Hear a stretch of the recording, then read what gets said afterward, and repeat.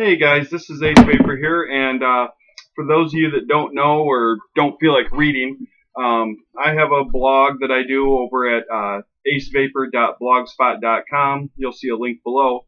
But anyway, I had such a great year this year doing reviews and have found so many great juices. I decided to do an Ace Vapor End of the Year Award. And so we're going to call it the Ace Vapor Awards. I know, creative, but that's what we're going to do. And so we're breaking it down into different categories. And I wanted to, I posted them all on my blog, or I'm in the process of doing that anyway. And what I wanted to do is also do a supplemental YouTube video for people that just don't have time to read, or don't have time, or don't want to read. They can just check it out on YouTube and see the same thing. So the first one that we're going to do is the coffee flavors. And so the 5 finalists for the coffee flavor of the year, and I'm going to try and do it in alphabetical order for all these. But the first one is 510ego.com. It's their caramel macchiato. They sent me a 10 ml sample. Loved it so much, had to get a 30. Really, really good stuff. Definitely wakes you up in the morning. Tastes good.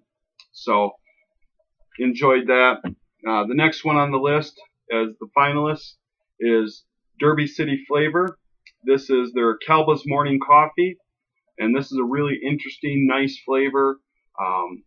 Really, really, really good. I vaped that quite a bit. Really nice. The next one up is the GR Vape. It's their caramel macchiato. Very similar to the 510 Ego. Right dead on with what a caramel macchiato should taste like. So that's another great one.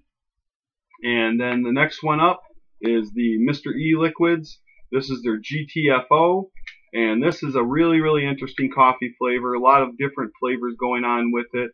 You get a little chocolate, little raspberry, espresso, so it's really nice also. A little bit different, which is nice. And then the last finalist, alphabetically, is Stella Blues Vapor, and this is their coffee beans. And again, this is a newer one. I recently received this, and it was an instant classic. We'll call it that. Really, really nice. And so that's the 5 finalists for the coffee category.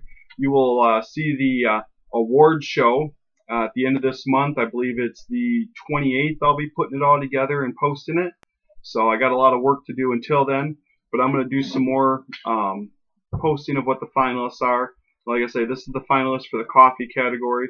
You're also going to see a drink category, a dessert category, a juice maker of the year category, candy flavor. So there's going to be a lot of different categories. This is the coffee category. So until next time, love what you vape.